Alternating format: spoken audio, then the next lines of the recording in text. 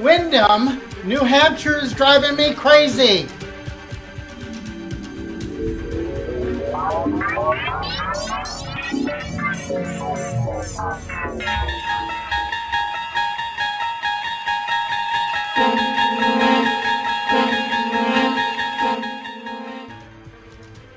Hey guys, Dave from Cali, and I was over at Nick Moseder's site watching some updates on New Hampshire, so I thought I would click on some of the links and go over and check it out myself and check out the live feed and so forth.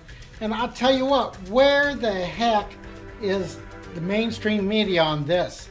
You know how they were just tearing Arizona apart about transparency and you know that this was a fake audit and all that. But yet the one that they're doing there only has 4 cameras. And while I was there live streaming it, only 3 of the cameras worked.